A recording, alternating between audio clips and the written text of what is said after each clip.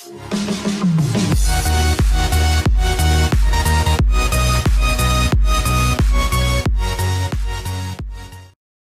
it's CrazyCraft here and welcome to a new video. And today TU28 has came out, so what I'm going to do is read the changelog list. And yeah, so it is a bug fix update. So this is what it has: optimized water rendering,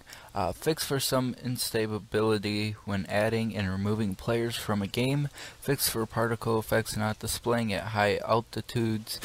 fix for an issue for the fuel meter in a furnace could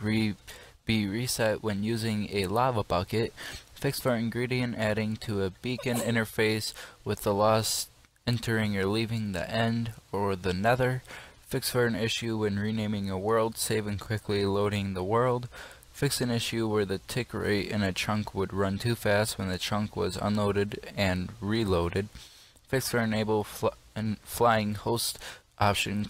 causing healing to revert to classic mode, fix for issue with a potion of swiftness not working for split screen players, fix for can build and mine privileges stopping players using potions, fix for can build and mine privileges stop players equipping armor from the hotbar, fix for putting out fires with buckets of water making the wood breaking sound, fix an issue with iron golems trying to give a flower to a villager but the flower not being present, fix for a problem with the water flickering at a distance with the usual using natural texture pack, fix for a problem unlocking the enchanter achievement when using classic crafting, fix an issue where low opacity settings would cause the ender dragon wither